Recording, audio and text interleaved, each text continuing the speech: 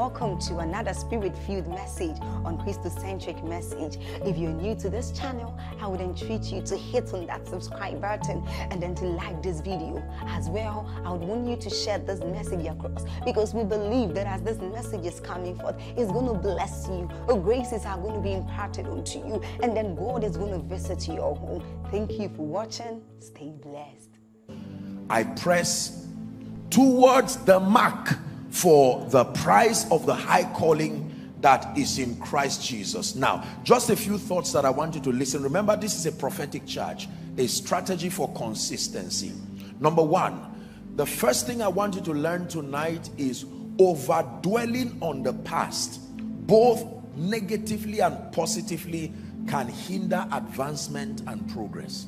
Overdwelling on the past, whether it's a positive past or negative past, both of them, they have the ability to impede your progress. They have the ability to hinder advancement and progress.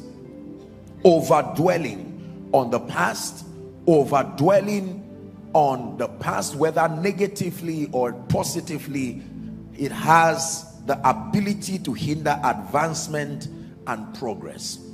And I'll tell you more particularly that when you overdwell on a negative past, this is what it does to you. It creates fear, it creates discouragement, and it deflates your passion to press. Let me take that again. When you overdwell on a negative past, be it your background, be it your failures, the Bible says that it sustains the ability, among other things, to create fear, to create discouragement, and to deflate your passion. There was such a man in the Bible called Gideon. The Bible tells us that this man had the destiny of a warrior, and because he was the least and his father's house was the least, he was used to failure. Are we together now? So when God would come to appear to him, the man was hiding, and God did not call him by that situation. He says, "Oh thou mighty man of valor." He did not say, "Yes Lord," or "Yes sir." He went straight to bring his excuses. If this is true, why have all these things fallen upon me? The same thing you see in John chapter 5, the pool of Bethesda. The Bible says there was a man who had been there 38 years. And when Jesus came to him and asked, "Would thou be made whole?" he would have said yes or no. And he went straight. He said, "Look, you don't know my situation. I have no man." He didn't ask him, "Why are you in this condition?" He said, "Do you desire?" And the impotent man said, "My problem is that I have no man." Something happens to you when you overdwell in the past. It brings fear, it brings discouragement. There are people who are so used to pain, when you pray, no matter how you shout, they answer only one amen at the end of that prayer, and it's honestly just for the ritual of it. They don't believe it. Pain can become a mindset. Pain can become a stronghold. Discouragement can become a stronghold. "Master, we have toiled all night." I like Peter. Watch a winner's attitude. He says, "Nevertheless, nevertheless, nevertheless." For someone, this is a word for you. Nevertheless. You've tried and tried on jobs. Nevertheless. You've tried and tried to build. Nevertheless. You've tried to put your life together, and it seems like the more you try, things have gone haywire. Nevertheless, he says, "At thy word." You are introducing something to my life now, he said, that was not there. Nevertheless. So overdwelling on a negative past is able to bring fear, discouragement, and to deflate your passion to press. Now, overdwelling on a positive past, let me tell you what it does. It creates complacency, pride, overconfidence, and indiscipline. Listen carefully and then you write. Overdwelling on a positive past creates, number one, complacency. Number two, pride. There is such a thing as the pride of life. Not pride. There are two different things. The pride of life is the self-glorification you met upon yourself. Are we together? By reason of obvious achievements. If you have not achieved anything, you can have pride, but not the pride of life. Only achievers can have the pride of life. If you've not built anything, you've not built anyone, you don't have any track record, that supports your excellence, your value. You can have pride, but not the pride of life. Is someone learning now? So overdwelling on a positive past. This is a prophetic word for you as a people, as a family under this grace. It can create complacency, pride, overconfidence. Who still remembers Samson? I will arise as before, only to find out that he's lost his source of strength. Overconfidence. And then indiscipline. These four things follow anyone who decides to overdwell on a positive past. You can see straight up here that whether that past is positive or negative, if you do not manage it well, it sustains the ability to hurt your tomorrow. Who is learning? Are we together now? So whether it's your crowns or your scars, you are mandated to find a way by the Spirit to forget about it if you want to move forward. So Paul says, this one thing I do. In Covenant Nation, this is one thing you must do even after 30 years. Forgetting the things that are behind. Sick bodies that have been healed. Glory to God, and that's enough. Destinies that have been transformed. Glory to God, and that's enough. Maybe challenges that are not so good that you may have gone through. Father, I thank you in the midst of it, and that's enough. You must learn to create boundary for celebration. Are we together now? Don't over celebrate success. It can be dangerous. Generous enough, and once it gets to that limit, that's it. When you cross that limit, it doesn't bless you again. I remember one time, very interesting, humorous story. I was microwaving beef. So I don't know what happened, and I forgot the thing and just left the thing there. And just to warm it a little, I overdid the thing. I came back and, you know, I added the timing again, and when someone, only God knows what I was doing, I came back, and the same microwave that was supposed to just make this thing a very healthy meal, it turned that thing, the kitchen was, I said, look what I've done. With all this anointing, look what has happened. Are we together now? That's what happens when you over celebrate failure, or over sympathize, over celebrate success, or over sympathize with failure. There is a temperature enough to warm your food, and that becomes fine. When you overdo it, it starts to hurt what was once a blessing. Who is learning now? Because some of you have refused to move forward, courtesy your last victory, courtesy your last result. As soon as that result arrives, you stop seeing, you stop praying, you stop hearing, you stop pressing. You don't wake up in the morning again, you stop buying books. Your life is full of celebration until it has become an empty celebration. Because you see, in destiny, nobody claps for you twice for the same level. Once you receive the applaud that comes with a level, that's it. You clap for a little baby when the baby starts walking. You don't clap for an adult for walking. You've been walking too long. You fly, then we clap. Am I right on that? Well, if you fall sick and you lose your ability to walk and you start back, then we can encourage you on that. But not a healthy adult, and then you say you demand an applause for walking. No, you've been walking too long. You've exhausted that possibility. Are we learning now? Someone say in the name of Jesus. Shout it, say in the name of Jesus. I obtain grace to forget about yesterday and reach for tomorrow. In the name of Jesus. For someone, you need to go and hide your awards for a moment. They are distracting you. They are distracting you. You flaunted them before you to the point your vision is now blurred. Suspend those awards for a while and have the mentality of a starter so that you can press. I think I've seen this, and it's a very honest admission. I've seen this swallow people up in ministry. I've seen this swallow people up in business. I've seen this swallow people up in destiny.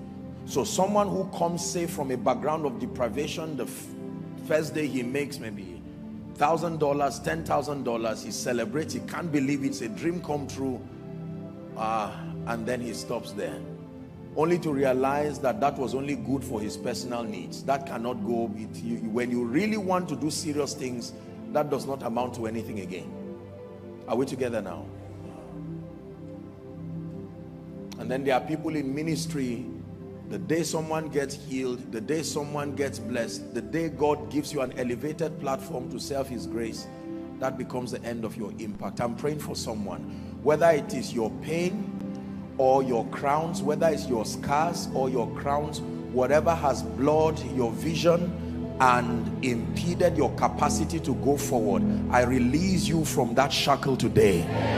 Shout a believing amen. I release you from that shackle in the name of Jesus Christ. So the Bible says, this one thing I do. A negative past creates fear, discouragement, deflates your passion to press.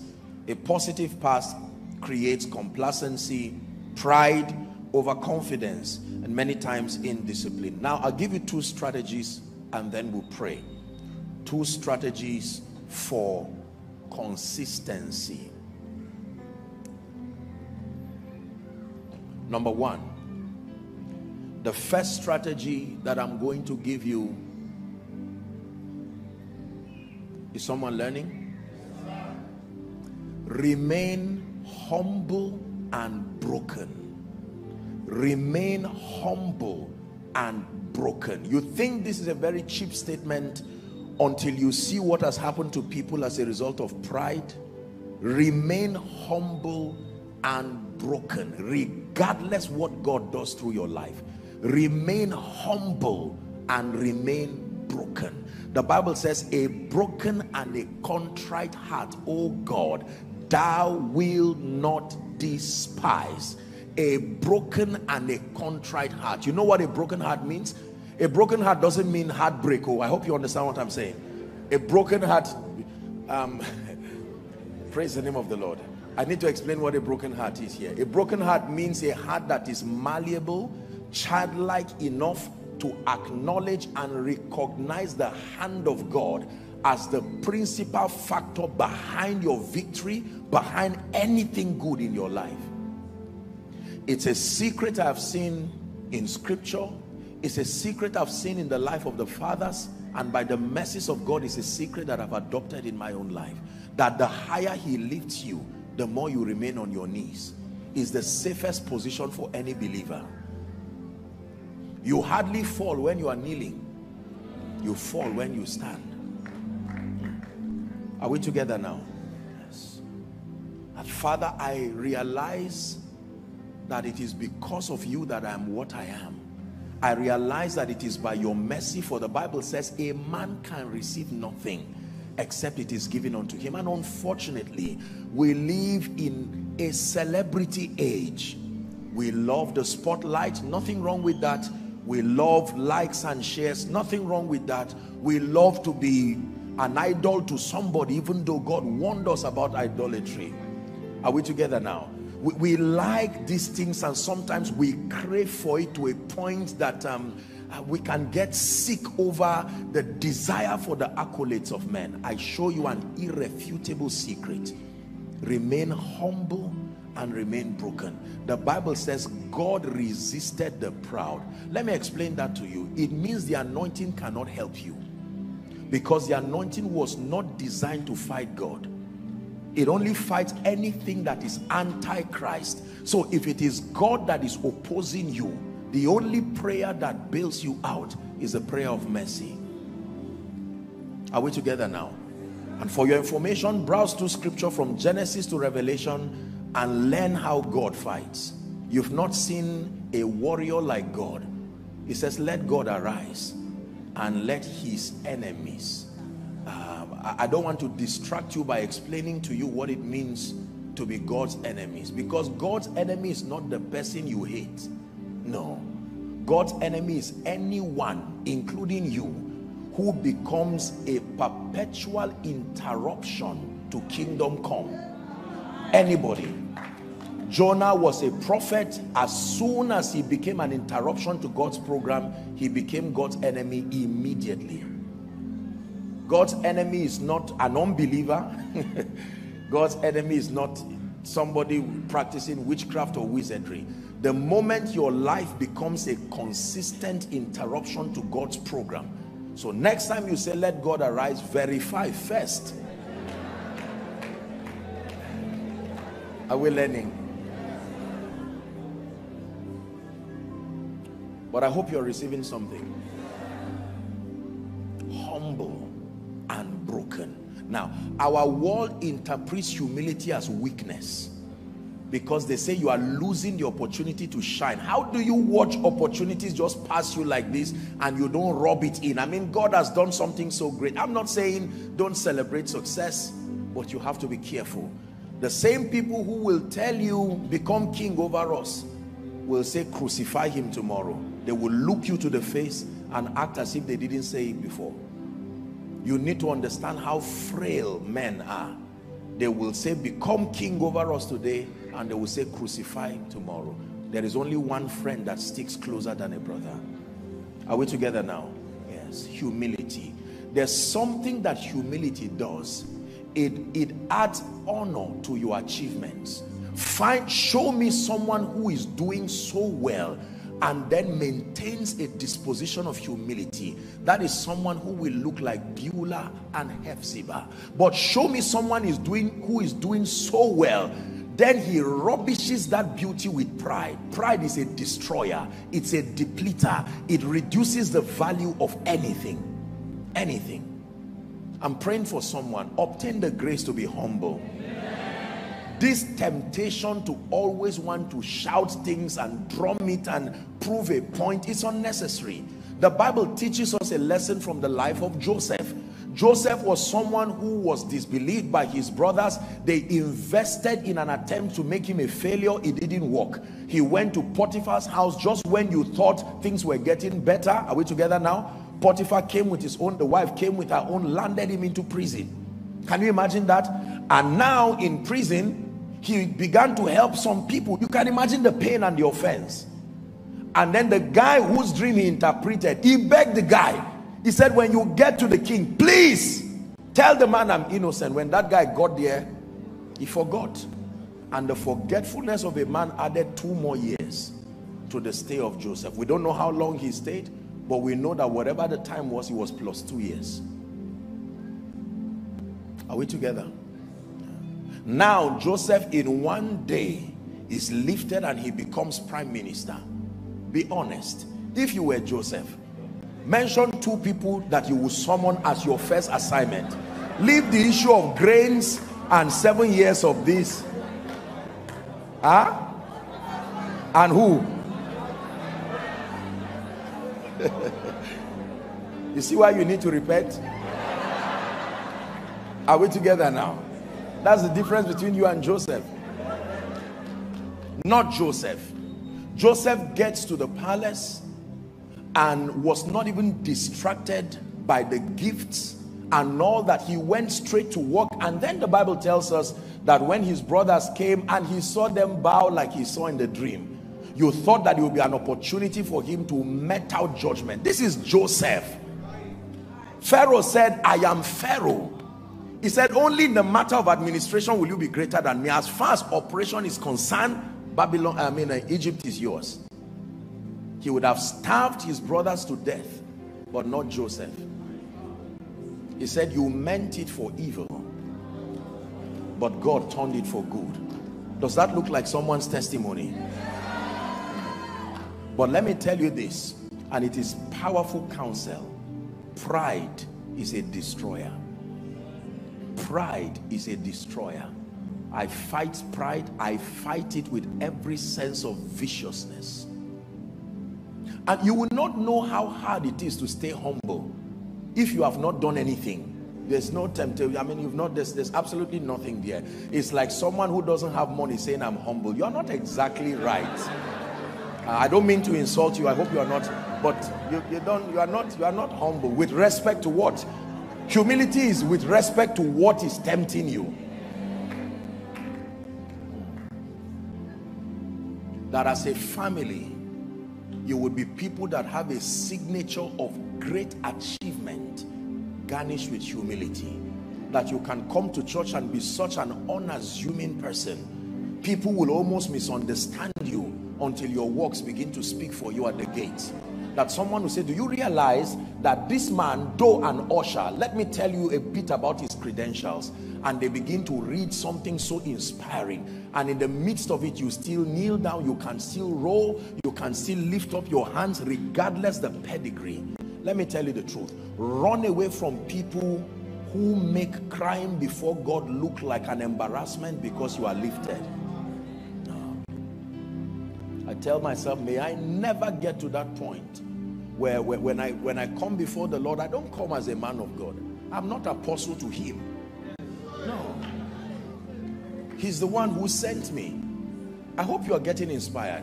I'm challenging you because some of you, this is what God needs to. You found out that your life refused to go forward. I'm telling you, this is a diagnosis. When pride entered, it's like you switched on off your ignition and you stopped moving. And all the stories you have to tell are stories of yesteryears. There's nothing God is doing now. The reason is because you have refused to acknowledge him. Let me show you one scripture and we'll move to the second point and then I'm done. Proverbs chapter 3, please, from verse 5. Never forget this scripture, simple enough for you to remember. Here's what it says. Trust in the Lord. Covenant Nation. Trust in the Lord with all thine heart. Then it says, lean not unto thy own understanding. Verse 6. In all your ways acknowledge him, and he shall direct your path. Please shout verse 7 if you are a believer. Ready? 1, 2, go. Be not wise in thine own eyes. Fear the Lord.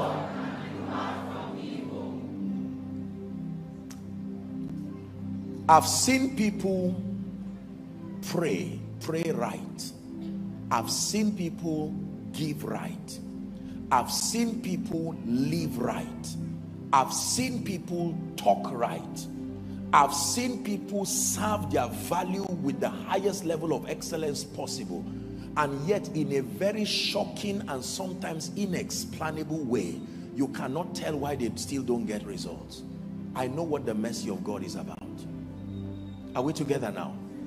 You know, when people clap about their crown, some of us who know where God brought us from, we are not ashamed to say, Lord, some may trust in horses, chariots, some may clap because of the leverage they've had, leverage of maybe parents, leverage of wealth, but some of us are literally a testament of your mercy and your grace. Perhaps this may not be a word for everyone, but I'm speaking to someone who, you know that God, there was no other way, no other way. You came to Lagos for want of word, almost like a fugitive, not knowing your left from your right, but look what the mercy of God. I mean, looking from hindsight, you will know that that was not wisdom at all. It was just the grace of God carried by his mercy. Perhaps you came as a copper and you were completely confused, and now 1 year down the line, 2 years down the line, 5 years down the line, God has brought honor and glory to you. Someone in 1 minute, can you lift your hands and say, thank you, Jesus? Not just for Covenant Nation, for your life. Say, thank you, Jesus. Take a minute. I don't know how you are going to say it, but say, thank you, Jesus. Thank you. Thank you.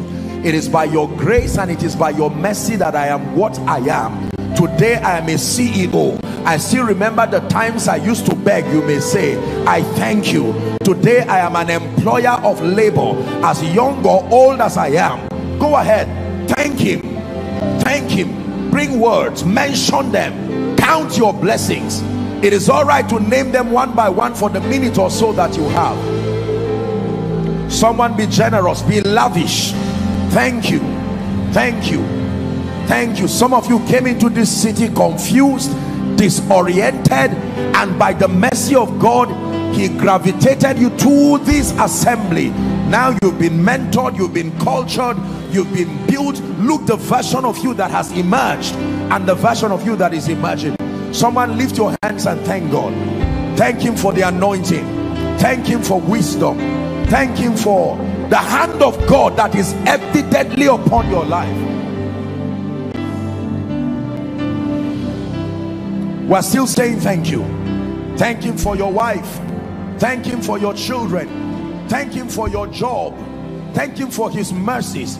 If the Lord had not been on our side, now may Israel say, Covenant Nation, are you grateful enough? Grateful enough to see his hand in the midst of storms. Grateful enough to you see the finger of God.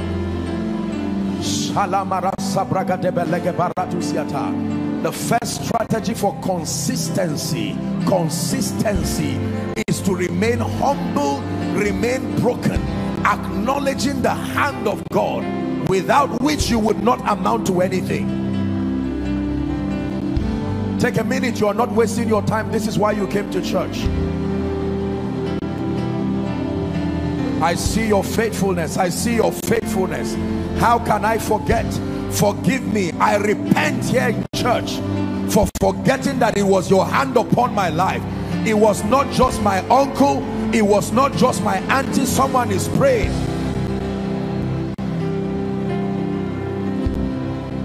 That you have companies around Africa, companies around the globe. You have become a notable voice. Some of you have made giant intellectual strides, all by the mercy of God. This was not how you started. Compare your version today and your version the last 1, 2, 3, 4, 5, 10 years.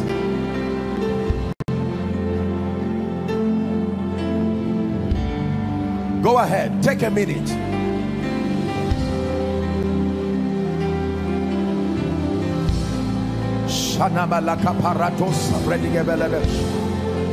Thank you for your hand. Thank you for your hand.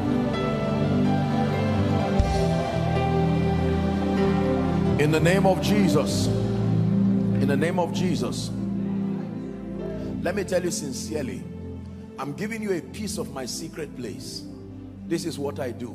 No matter how great, no matter what God does, no matter how spectacular, once I return back home, back to my knees, back to my altar, I have returned to give God thanks, and you sign it, it is done. What is the next project? This is the attitude of winners. Some of you never return back to say thank you. You get so distracted by the calls, the new contacts, the new opportunities. Now you are CEO, now doors are opening, now you are flying around the world. Can I tell you the truth? The Bible says the things that are written aforetime, they are written for our learning, so that we through patience and the comfort of scripture might find hope. There are men who have risen from grass to grace, and there are others who have risen or come down from grace to grass. May you not be one of them. There was a man in the Bible called Nebuchadnezzar. On account of the abundance of pride within his heart, he was reduced to an animal, a beast. Remain humble. As God lifts you, remain humble. Don't mind foolish people. Don't allow them massage your ego to your destruction. I'm not saying celebrate the hand of God. Celebrate the hand of God. Philemon 1 and verse 6 says that the communication of your faith, listen, might be effectual through the acknowledging of every good thing that is in you in Christ. It is not humility to refuse to acknowledge that this is the Lord's doing. The Bible said it is the Lord's doing. It's okay if it is marvelous in your sight and the sight of all who watch you. But the key is to be humble. The Bible says it this way: let this mind be in you. Philippians chapter 2 and verse 5, which was also in Christ Jesus. There was an orientation that he sustained, that even though he was God, are we together now? And he did not consider it robbery. If he said he was God, he did not lie. But the Bible says he stripped himself of all that glory and that splendor. He humbled himself and carried the likeness of men, and then he died, even the death on the cross. Watch the blessings and the blessedness of humility. The Bible says, verse 9, wherefore on account of this template, this orientation, God had so highly exalted, not God had exalted. The last time that word was used, it was highly favored. Now there is highly exalted. To be favored alone is enough blessing. To be highly favored is another dimension. To be exalted in itself is an advantage. To be highly exalted, the Bible says, and he was given a name, an office above every other office, that at the name of Jesus, the Bible says, every knee should bow. It's an instruction of things in heaven, of things in earth and of things under the earth, and then that every tongue should confess that Jesus Christ is the Lord. The word Lord is the word Adon, absolute master, owner. The Bible says the earth is the Lord's and its fullness thereof, the world and they that dwell therein. Are we together now? Many of us do not know the heights that are still left in the spirit.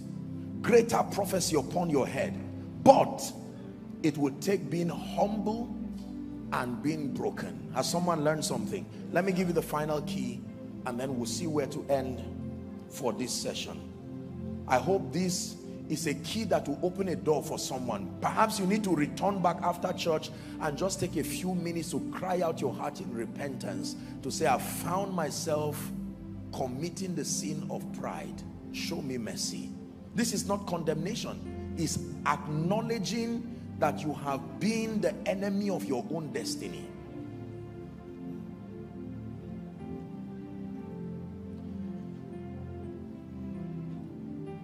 Number two,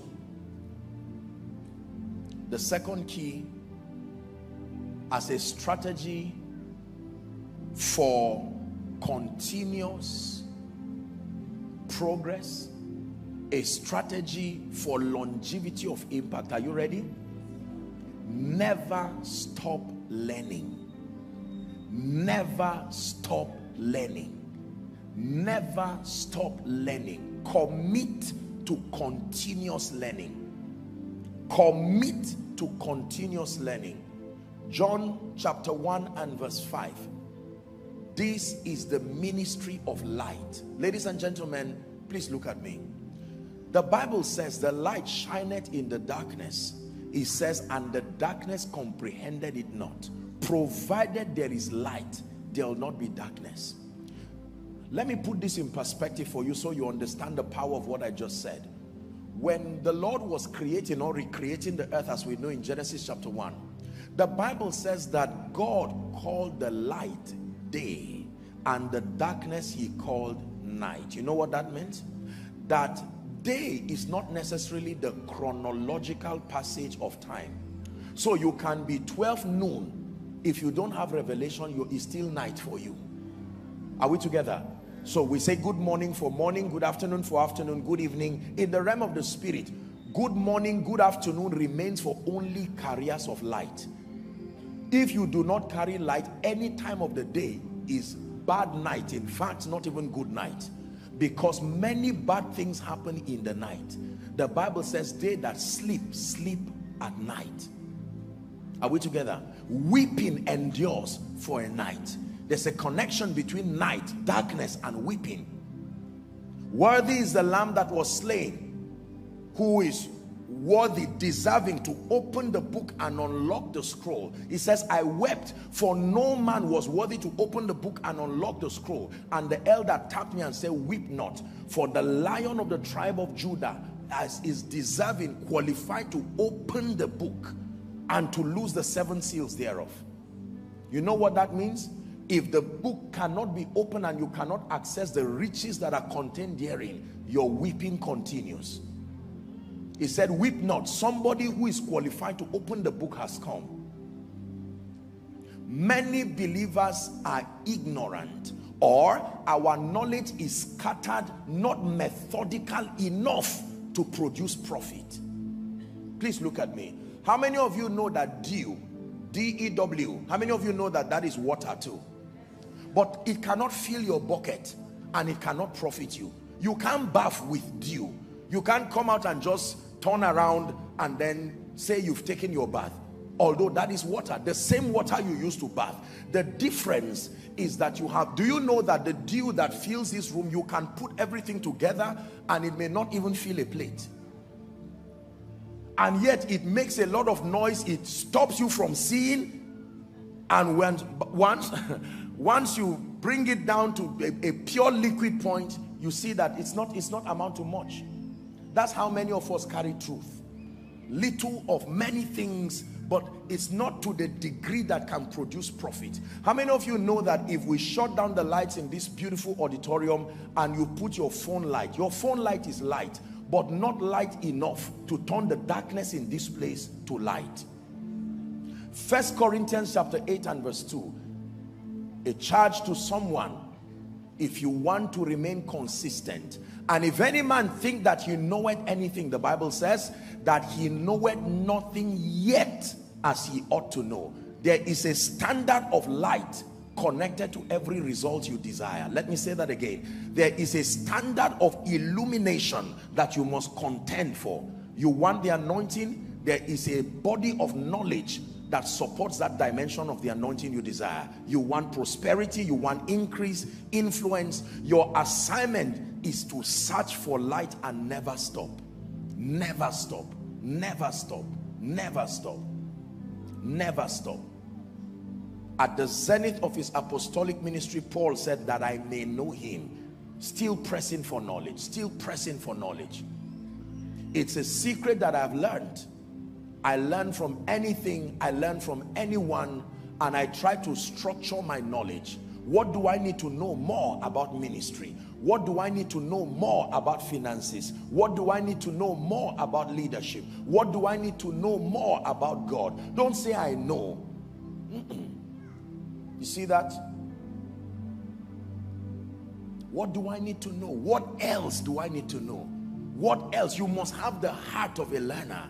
You learn passionately while you serve. Even with the crown on your head, you keep learning. You keep learning. You keep learning. You don't allow the crown to distort your passion to learn. That you are broken, you are humble, and then you keep learning. Here's what the Bible says, that the labor of the fool there is a description of a kind of person. The labor of a fool wearieth every one of them. Why? Because he knoweth not how to go to the city. There is a way to do ministry and win. There is a way to do business and win. There is a way losers do ministry.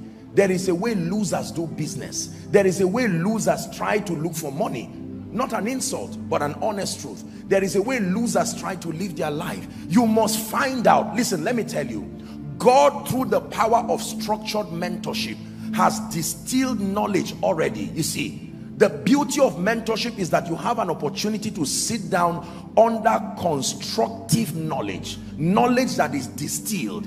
The sense has been taken away from nonsense, and you serve it, and you are ready. It's ready for consumption.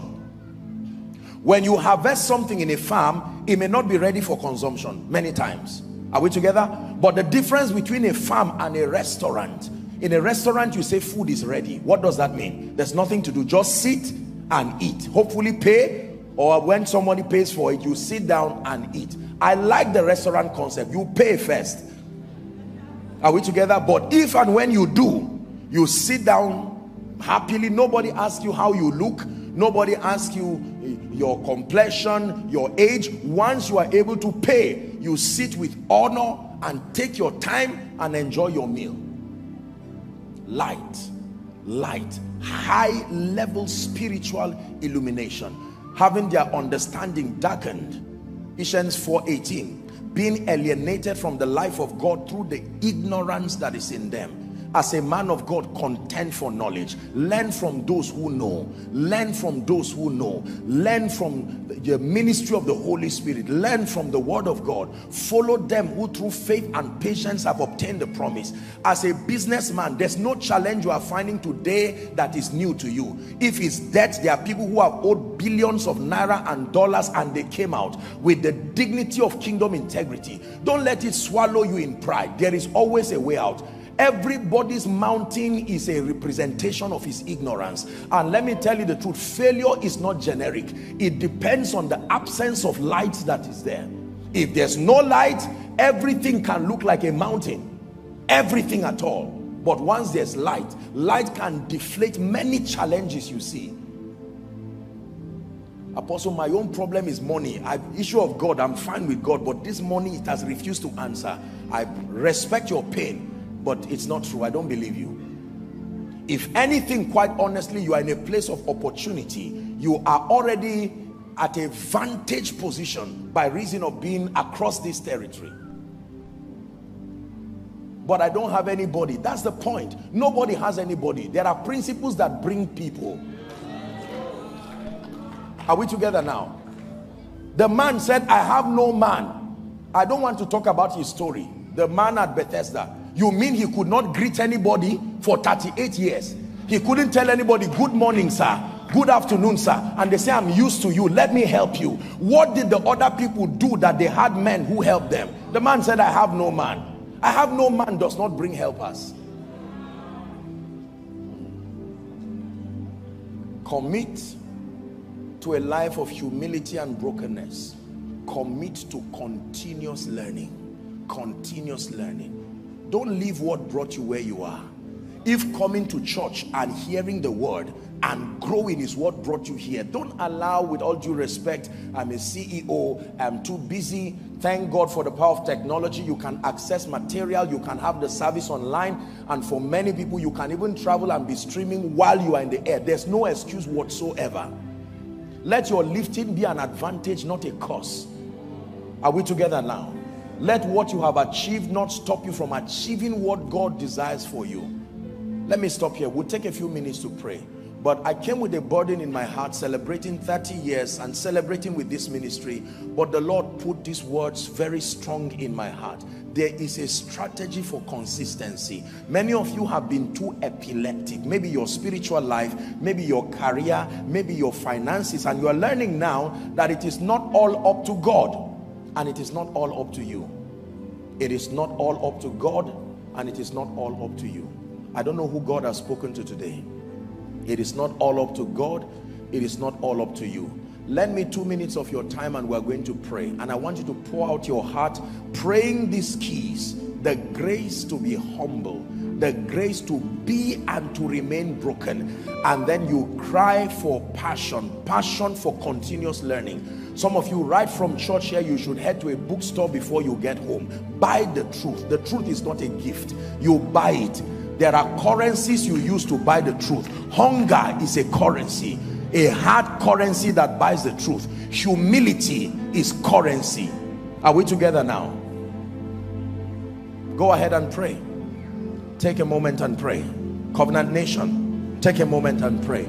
As you celebrate 30 years of God's faithfulness, do not waste this opportunity. Invest this 1 minute you have in prayer. I obtain grace to be humble. In spite of the workings of God in my life, I obtain grace to be broken, to remain malleable, to remain broken, not above guidance, not above counsel. In the name of Jesus Christ. Someone is praying. A desperate person is praying. One who desires to go forward is praying. One who is ready for the next 30 years of achievements if Christ tarries. Go ahead and pray. Pray for grace to remain a student of learning, a student of knowledge, that you never plateau as far as your desire to know is concerned. That the more you know, the more you keep learning. The more you keep learning. Keep learning the ways of the Spirit. Keep learning the way of prayer. Keep learning the power of the Holy Spirit. Keep learning how ministry works. Keep learning how financial systems work. Keep learning how leadership works.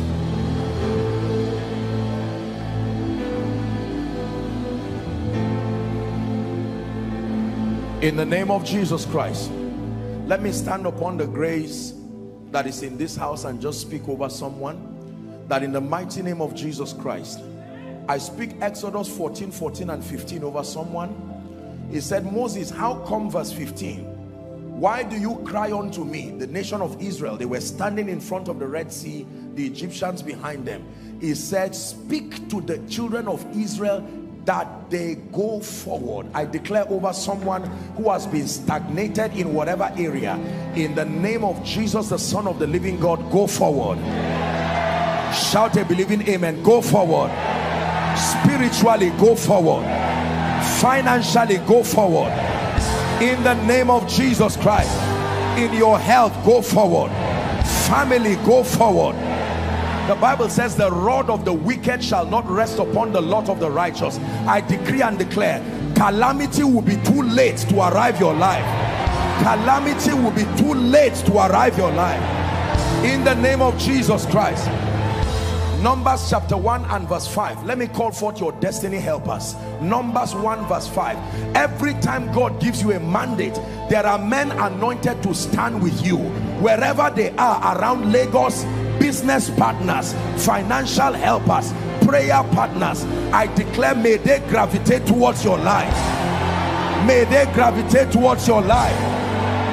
Exodus chapter 3 and verse 21. And I will give these people favor in the sight of the Egyptians, and it shall come to pass that as ye go, ye shall not go empty. I declare over you, emptiness dies forever. Emptiness dies forever. Emptiness dies forever. Emptiness dies forever. In the mighty name of Jesus. It says, by you I can run through a troop. By my God I can leap over walls. Let me speak over your September and your October and your November and your December. Experience speed. Experience speed. In 4 months, achieve what 10 years could not give you. In 4 months, achieve what 10 years could not give you. In the name of Jesus Christ. And I pray that every grace that God has invested upon his servant, may that grace be replicated in your life. If it's wisdom, may it be replicated. If it's influence, may it be replicated.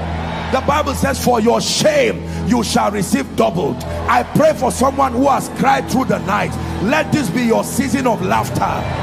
May this be your season of laughter. In the name of the Lord Jesus, may this be your season of laughter. May the hand of God rest upon you. Go from glory to glory. In the mighty name of Jesus. The Bible says, listen, when Isaac came and Jacob manipulated the process and came as Esau, Isaac asked him a question. He said, how come you have brought this speedily? He said, because the Lord has brought it unto me. I pray for you in the name of Jesus. What others are looking for, may God, who is the helper, Ebenezer, may he bring it to you. May he bring favor to you. May he open doors for you. And I decree and declare, every door that has... Hello, beloved in Christ. We hope this message was a blessing to you. I would want you to do something for us. If you are new here, kindly hit on that subscribe button for us, and then like this video as well. Share to your family and friends to bless them, because we know that this message will be a blessing to their body, to their soul, and to their spirit. We would need you to do one thing for us too. Tell us in the comment section where you were watching us from, and then if you've got any testimony for us, kindly share with us. Thank you for watching.